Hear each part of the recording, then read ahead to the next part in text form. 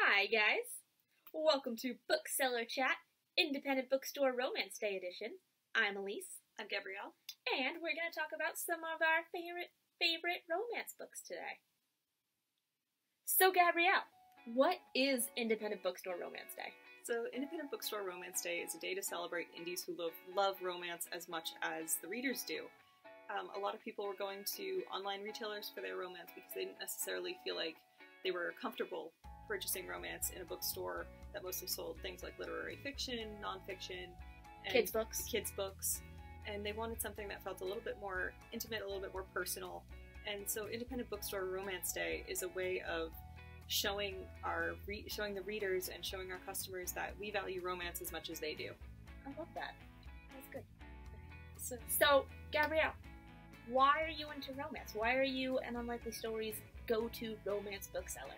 I got into romance a couple years ago after reading Pride and Prejudice and going down the movie rabbit hole, and I just wanted something similar. I wanted a read-alike, I wanted more of that, but I wanted something a little bit more modern, a little bit less dense, something just kind of light and fluffy, and I kind of took to, I think it was Tumblr at the time, to look for recommendations and see what other people were reading, and that got me hooked through Julia Quinn, Tessa Dare, a lot of historical authors that are kind of the modern Jane Austen.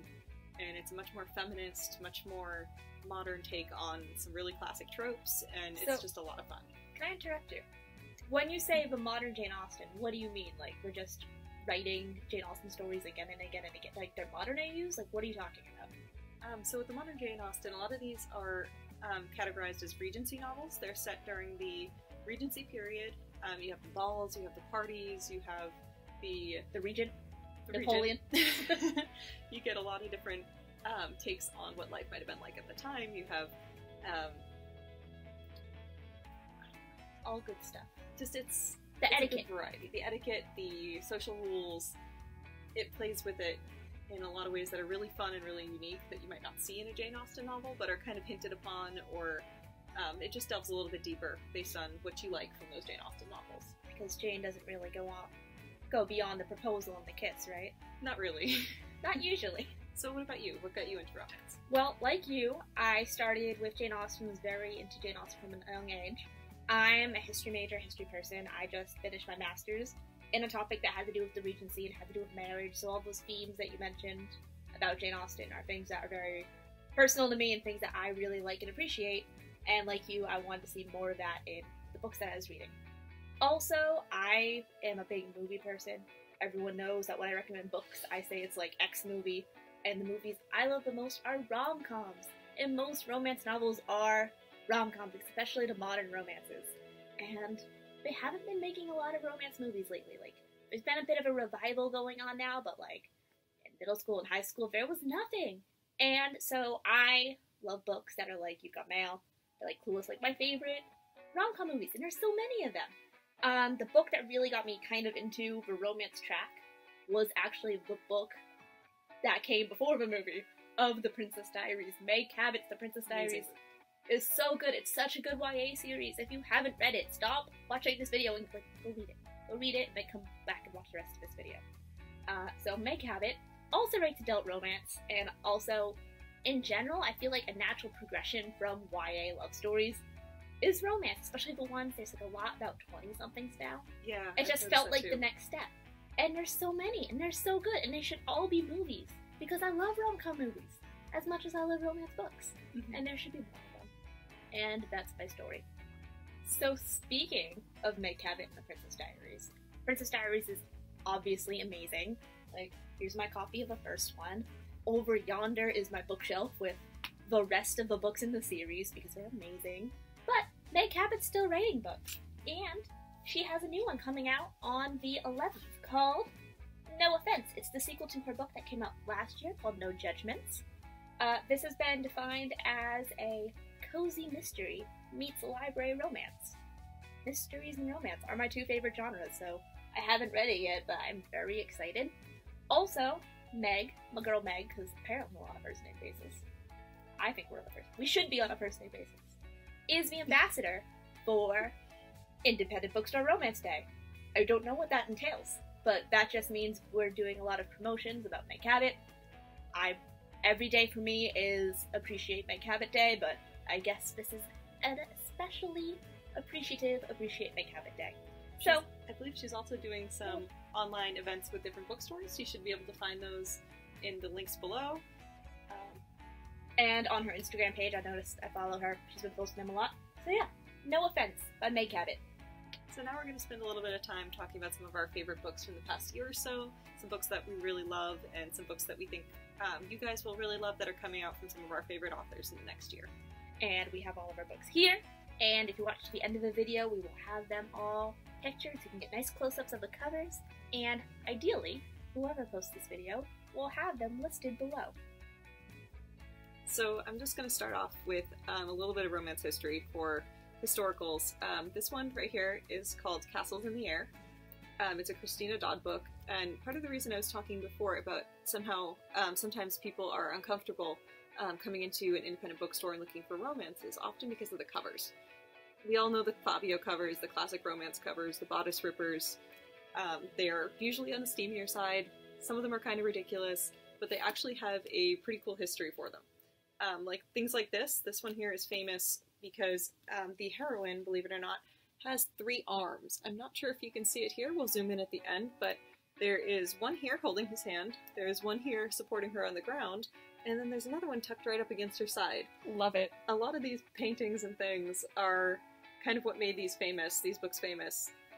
Because even though they look like they're kind of steamy and like all that, but they are so much more. They are hilarious, they are funny, they are warm. They're feminist. They're feminist. They are so, so great. They're great for escapism, and they have some really cool stories in there. It's not just all about the romance. So I wanted to get started by mentioning a few of my favorite authors. I brought this one here, Brazen and the Beast by Sarah MacLean. She's incredible. I love her. She's hilarious.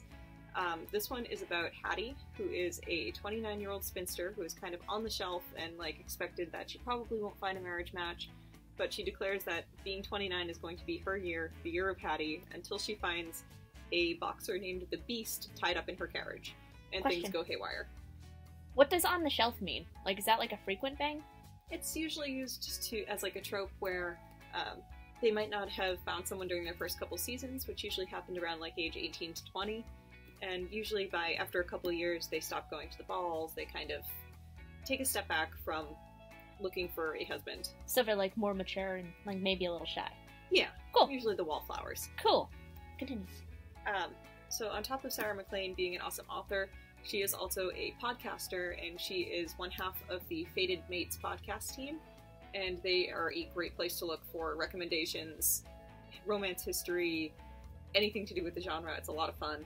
Highly recommend checking that out as well. And I don't have their books with me today, but I also wanted to recommend Tessa Dare, who is another historical author. She also works in the Regency. Yeah, she's so good. I love her. She's funny, she's entertaining. She has a series like about women inheriting castles that's a lot of fun. Her most recent series, her newest book was The Wallflower Wager. There's a goat, it's funny, read it, it's amazing, you will love it. I really like the Spindle Cove series. Again, that's it's a good great. series. There's also her book, When the Scot Ties a Knot. There's a lobster. Aw, he's her lobster. She has a lot of fun with animal companions. Also, like, is that just a Friends reference, or like, am I just being funny? It's probably a Friends reference, Good. knowing her. Love that. I love seeing like little modern references in books. There's so many. Eloisa James is another one that's really known for that. She is, that's her pen name. Her actual name is Mary Bly, and she's a Shakespeare professor at Fordham. Love that. And there is a Shakespeare reference in every single one of her books. Her most recent was Say Yes to the Duke. Again, very funny. It's part of her Wilds of Linlow Castle series, featuring this family, this crazy, huge family. It's a rom-com. It's very much like an answer to Julia Quinn's Bridgerton series. And To be continued. yeah, we'll talk about more about that later. It's also great for diversity, for mental health rep. It's really great. Romance. It's not just about sex. It's not. It's very far from that. There's so much more to it. If you're looking for like a good mystery, a good, sometimes even a gothic horror, like I know recently there was The Rakettes, which is based off of Mary Shelley's life. There is, you can go through to like Nora Roberts. She writes also as J.D. Robb and does romantic suspense. You can find fantasy. You can find sci-fi like Jesse McCallick. There's so much out there. There's something there for everyone. So Gabrielle, before you move on to your next book, I need to know what's up with the croquet mallet. This right here, you might have seen it earlier in the video. This is the Bridgerton Mallet of Death. The Bridgerton series by Julia Quinn features a ongoing kind of in-joke about the black croquet mallet in their games. Is it croquet or is it Pall Mall? Technically Pall Mall. Kind of works like It's croquet. It's fancy croquet. Basically. And every year the siblings get together and have a massive game that gets exceedingly competitive. The black mallet is usually hidden and like hunted down before the event. It's nuts. Because it's cool. It gets thrown in the water. It gets beat up. It's awesome. It's a running joke within the series. Another one that will pop up often is Miss Butterworth and the Mad Baron, which is going to be a graphic novel coming out next year. And it's about murderous pigeons, strange gothic horror, and it's featured as a popular reading choice for characters within the novel. Book within a book. It is, and it's a lot of fun. Love that. So, you've mentioned it like a bunch of times. Put the people out of their misery and tell them, what is the Bridgerton series? Before I do. The Bridgerton series is awesome. Yep, agreed. There's a couple of them here. I've got The Duke and I, which is the first book. It's an old beat-up used copy because I've read this thing a million times. And we've got Romancing Mr. Bridgerton. And it's a series about this family of, I think there are 8 kids? Yeah. And they're all named alphabetically, A through whatever. Let's see, can I do it? Ready? Anthony, Benedict, Colin, Daphne, Eloise, Francesca, Gregory, Hyacinth. Yep. Aye! So one of the ongoing threads in the Bridgerton series is a character called Lady Whistledown, which kind of functions as like an 1800s gossip girl. XOXO, Lady Whistledown. Basically. She's writing back and forth about like what people are wearing, all the different scandals happening at these balls and society events, who looked ridiculous, who was the shining star of the night, who was the best debut. The excerpts are at the beginning of each chapter and kind of set the stage for what's going to happen in that chapter. Yeah. Or what happened beforehand, the consequences, which will set up the next chapter. It's a really fun way of structuring these, and it keeps you tied back to it. These were actually first published in the 90s, I believe? Yeah, I think it started in 95, 96. Somewhere around there. So they're as old as me. And there are 8 of them. One of the reasons we are still reading this now is that Bridgerton is coming to Netflix. Woohoo! It is going to be amazing. It's done by Shonda Rhimes, who Yes. also had a hand in the second Princess Diaries movie. Also Grey's Anatomy and How to Get Away with Murder. Oh, it's yeah. Shonda Rhimes. She's and amazing. still Star-Crossed, which was amazing, and they canceled on ABC, and I'm still salty, which bears mentioning, because it was great. And on top of that, we also have a colorblind cast for a Regency. Yes. Which is And there's people of color in a thing set in the 1800s big surprise. in Britain? Yeah. Crazy! Who would have thought It's about time. there were not white people in other parts of history? Amazing. Yeah, it's great. They're really doing a good job with it. We also have Julie Andrews in there, which, again, So good. Grandma from the Princess Diaries. She's Also, amazing. if anyone watches the show, because it's the best show on Netflix right now, Claire from Derry Girls is gonna be my girl Penelope. I love Penelope. Penelope is the heroine from Romancing Mr. Bridgerton. I think she's my favorite through the entire series. She's my favorite. She's That's awesome. why that's one of the books that we pulled. Yeah, she's awesome. I love her story. Her and Colin are adorable. She's great. Alright, this has been our, plug for Penelope. So we'll wrap up with historicals, and let's move on to something else. Contemporaries. Alright, it's my turn to be on screen again. And I'm going to be talking about some more modern rom-coms and romances that we have. So we're going to go back in time a bit and talk about the best book of 2019. By Not far. even the best romance, just the best book of 2019. I know yours. In my opinion. This is Red, White, and Royal Blue by Casey McQuiston. It was her debut, right? Yep, it was her debut. It was her debut, and what a debut it was. So, it follows Alex Claremont Diaz. I know his last name. Claremont Diaz, he is the son of the first female president of the United States, who won the 2016 election, so this is, a better timeline. Yeah, I'm getting political. And he is awesome, and brash, and fun, and loud, and is the arch rival of the son of the heir to the throne, of the grandson of the Queen of England, Prince Henry of Wales. And they hate each other, they just can't get along. So of course there's an incident and they're forced to spend time together and pretend to be friends. You know, gloss over the diplomatic incident. And guess what? They don't hate each other. They love each other. So it's a political romance, it's enemies to lovers, it is an LGBTQ romance. There are a bunch of those right now, and they're all great. I can totally think of other ones right now. Olivia Waite has a couple good ones. Those are historicals. Whatever ones can you think of? Oh, in the past month we've had Conventionally Yours. True. We've had Boyfriend Material, both which are great follow-ups to Red, White, and Royal Blue if you're looking for something funny that's along the same lines. Yep. Also, Casey McQuiston, I think next year, her next book, One Last Stop, comes out, and that is a kind of sci-fi mystery romance about two ladies. So that's Casey McQuiston. And she's also a queer author, which is awesome, so you get a little bit of own voices in there. Yes, and we'll talk about that later. So, that was 2019, but for books coming out this year, I want to talk about The Worst Best Man and Recipe for Persuasion. I'll talk about these kind of at the same time. So, this came out in the winter, spring, the before times, before quarantine, whenever that was. 100 years ago. Yep. And The Worst Best Man is excellent. So, Carolina Santos is a wedding planner who was dumped by her fiance the day of their wedding, and really blames all of that on his brother, who she thinks convinced him to cancel the wedding, and for reasons that I will not ruin for you, is forced to work with said brother of ex-fiance in order to save her business. So this is a book I would classify as a Own Voices book, which is a book written by a person of color, LGBTQ community, someone within a community writing about their own community. Our main character, Carolina, is Afro-Brazilian, and of course Mia Souza, the author of the book, is Afro-Brazilian. Another Own Voices book that I really liked that came out this year was Recipe for Persuasion by Sonali Dev. It's kind of not quite a sequel, but definitely in conversation with her first book, Pride and Prejudice and Other Flavors. Actually, I don't think it's her first book, but it's like the first book that I know of hers. She's got a pretty big backlog, so there's a lot to dive into if you really love her. So yeah, it's not her first book. First book in the series, though. First book in this series universe, which, if you haven't picked up by those titles, are clearly modern Desi-AUs of our alternate universes of Jane Austen's novels. So, of course, Persuasion, which is the best Jane Austen novel, near and dear to my heart, is the focus of this book. Our main character has a struggling Indian restaurant, and to try to save her family business is going on a celebrity cooking show to try to gain attention for her business, and it's one of those like celebrity team competitions.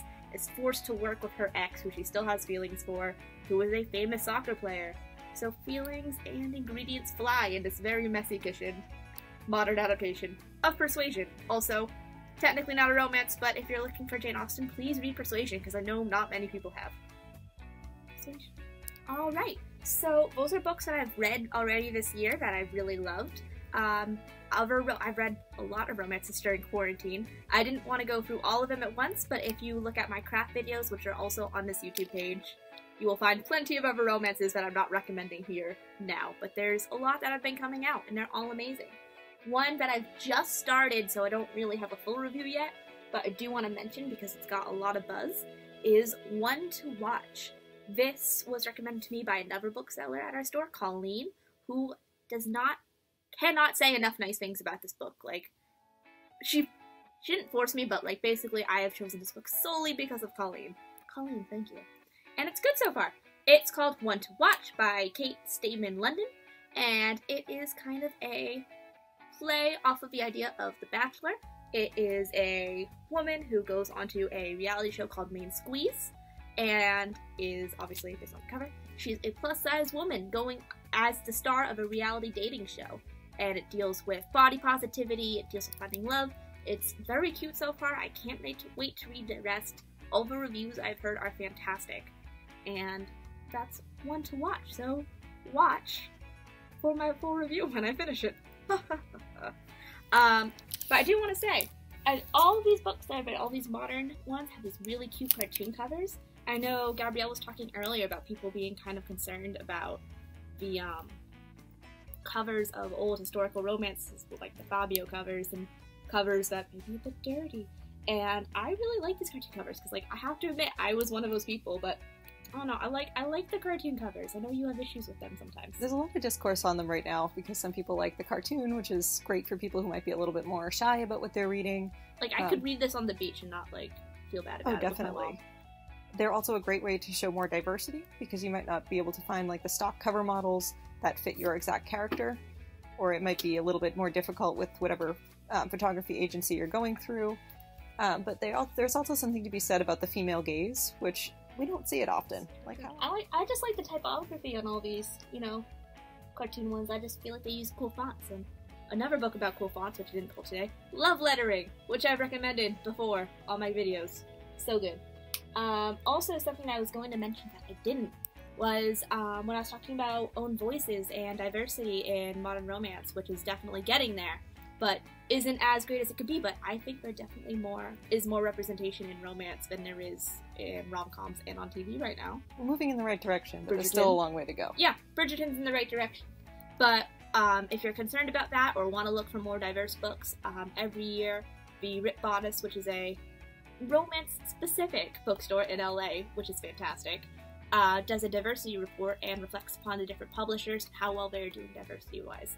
So give that a look out. Alright, so the last book I'm going to mention hasn't actually come out yet. It comes out in September, but it's a sequel in a series, and I love both of them and I can't get enough of them, so I'm going to recommend it anyways and show you the first book. The book is Well Played by Jen DeLuca. It's coming out at the end of September. It is the second in her series, because that's like the theme for the titles. I think it's technically called like the, what's the name of the town? Willow Creek. The Willow Creek Renaissance Fair series, whatever she's calling it. They're all amazing. The first one came out last year. It's called Well Met, and they are all modern romances that take place in a little small town Renaissance fair. And if you're watching an Unlikely Stories YouTube page, I'm assuming you might be around the New England area, so you probably know and miss as much as I do King Richard's Renaissance Fair, which is not happening this year. I'm still sad about that. I'm so upset. And especially because I've been reading these books and I've been in like Ren Fair mode all year. Anyways, if you're missing Renaissance Fairs or want to travel to one in your mind, Well Met and Well Played are so good. Well Met follows Emily and Simon. Emily's new in town and Simon is the director of the Willow Creek Renaissance Fair. And it's a little bit enemies to lovers, but not really, because the whole enemies thing is a misunderstanding. But it's very cute. I love it. It's sweet.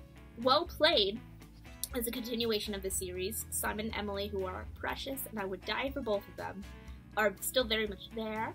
They're in the background, but it follows longtime Willow Creek Renaissance Fair wench, Stacy, and she is in kind of a long-distance letter-writing scenario with one of the lead singers of one of the bands that comes to Willow Creek every year. Except she kind of isn't. I don't know if you guys know what Cyrano de Bergerac is, but there seem to be a lot of Cyrano de Bergerac adaptations of things this year. Like there was the very big James McAvoy play that I saw advertised everywhere in March, because I think they were streaming it during quarantine. There's like a few other... There was a YA novel that came out. Yes. It was a lesbian Cyrano... No, the Netflix movie. I have no idea what it's called. Too. Yeah. There was that one as well. Cyrano de Bergerac is happening. If you know what that means, you've pretty much understood the summary of Well Played. If not, September, whatever, when it comes out, I will tell you in the comments or at the end. You will find out. Comes out then. Also, Stacy's cat is named Benedict, and her stage name when she is a wench is Beatrice, which is obviously after Benedict and Beatrice from Much Ado About Nothing, which is the best Shakespeare play, and any romance novel that is based on Much Ado About Nothing is my favorite romance and my favorite tropes. Like the second Bridgerton book, The Viscount Who Loved Me, which is Anthony's book.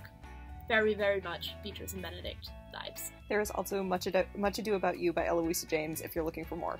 Yes, all the Much Ado About Nothing. All the time. Please. So, that is my shout out to super cool author Jen DeLuca.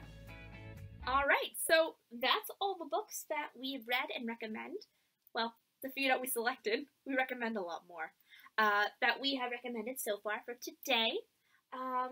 Things that are coming out in the future, we had one that comes out in September that I recommended, but other things that are coming out in the future that I also recommend are A Rogue of One's Own by Evie Dunmore. Anything else that you recommend? There's Alyssa Cole, who writes fantastic historical and modern, and she's an own voices writer. She's got her new one, the Runaway Royal series, and that's coming out, I believe, in December. Just, I highly recommend her. I love everything she's written. Definitely have a lot of her books in store. Yeah. Anyone else? Is there an Eloisa James that you mentioned? Yes, Eloisa James also has My Last Duchess, which is the next one in her Wild series. That is coming out soon. I will put when exactly somewhere in the comments. It will be there. Maybe. Hopefully. I don't know how the editing works. And that's pretty much it for today. Please enjoy these books and tell us if you enjoy them. Also, please contact us at An Unlikely Story. If you have any questions or want more recommendations for romance, we love talking about romance. There are plenty of other booksellers that love talking about romance. Looking at you, Colleen and Miranda. There's a lot of us, and we do YA, we do adult, we do genre fiction, so if there's any, like, if you're looking for a fantasy romance, we can do that too. So, we got you. Paranormals, fantasy, you name it, we have it. Yeah. So, happy Independent Bookstore Day from An Unlikely Story, who will hopefully be your independent romance bookstore. We'd be happy to have you in. Bye, guys!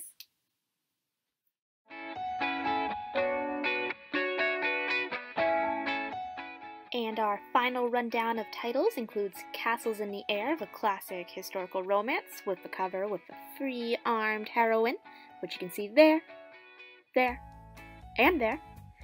Sarah McLean's Bare-Knuckle Bastard series, starting with Brazen and the Beast, and her most recent release in that series, Daring and the Duke.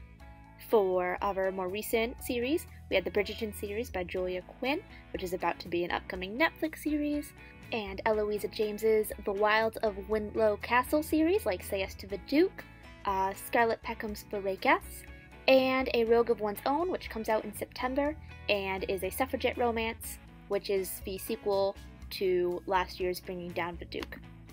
For modern romances, we recommend last year's smash hit, Red, White, and Royal Blue, historical or modern anything by Alyssa Cole, recent release, One to Watch, Well Met, and in September on the 22nd, the sequel, Well Played by Jen DeLuca, and finally, in honor of our Independent Bookstore Romance Day ambassador Meg Cabot, her newest release, No Offense, which comes out on August 11th.